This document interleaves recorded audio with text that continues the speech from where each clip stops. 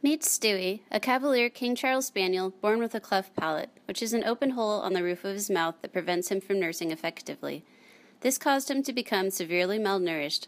He is fighting for his life and overcoming his cleft palate, hydrocephalus, open fontanelle, umbilical hernia, dry eye, and a chronic sinus infection while maintaining his amazing will and love for life. Stuey doesn't know any other way of life, and it's truly amazing that he keeps up his high spirits despite his difficulties. At 2 weeks of age, he was examined at All Care Pet Hospital in Mukilteo, where I work as a technician. He was severely underweight and lethargic. The breeder was fighting to keep him alive, but he was barely holding on. I, Jen, went into the exam room to check him in and instantly had a gut feeling this little guy was going to be coming home with me.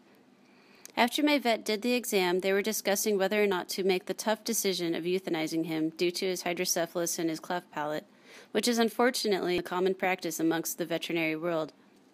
None of us wanted this to happen, and when my vet came out of the exam room, she had him in her hands.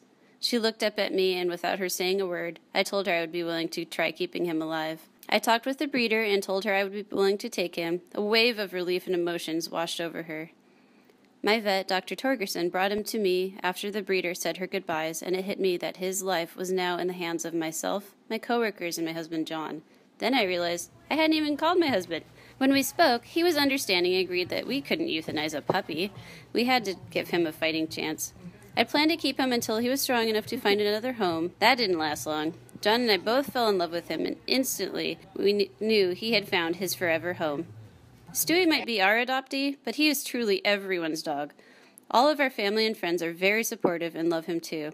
The saying, "It takes a village," is very true with Stu. We need and appreciate all the help we can get keeping this little guy going. When I got home, my Chihuahua Spicy instantly became his surrogate mom. She helped him swallow his food, go to the bathroom, and kept him warm. It was truly amazing to watch her with him. However, we had, and still have, some major learning curves feeding and caring for him.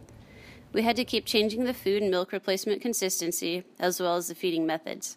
There were several close calls, including a seizure the first night, choking, aspirating, severe constipation, and a constant sinus infection. It's been touch and go for the first month. Stuey has since doubled in weight 5 weeks later, weighing in at a whopping 1 pound, while his siblings weigh more than 3 times as much.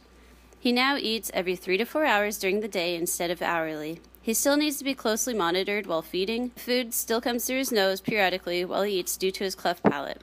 His nose needs to be wiped and sucked out with a baby nasal bulb so he can breathe. After he's done eating, he loves to play, and he plays hard. Stuey enjoys jumping around and chewing on his toys. He also enjoys playing with Spicy, our other Chihuahua mix, Frankie Biggs, and our 2 cats. Every time I see him play, it makes it all worthwhile. He has maintained his strong will to live and enjoys every minute of his life. Washington State University can do his cleft palate surgery when he is around 16 weeks of age. The surgery is going to cost between $1,400 to $5,000. We are starting a donation fund for Stuey so he can pay for his surgery and other medical bills that are accruing. Luckily, I work at a veterinary clinic and his costs are minimal, but they are still adding up for his antibiotics.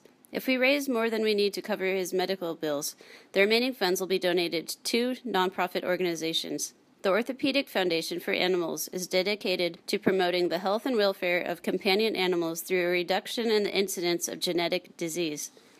One of the amazing things they are doing is researching a way to test dogs to see if they carry a mutated gene responsible for causing cleft palates. The other nonprofit is the MIA Foundation. That was developed to give animals born with birth defects a fighting chance. Please help me share Stuey's story. People should know that a cleft palate does not need to mean a death sentence.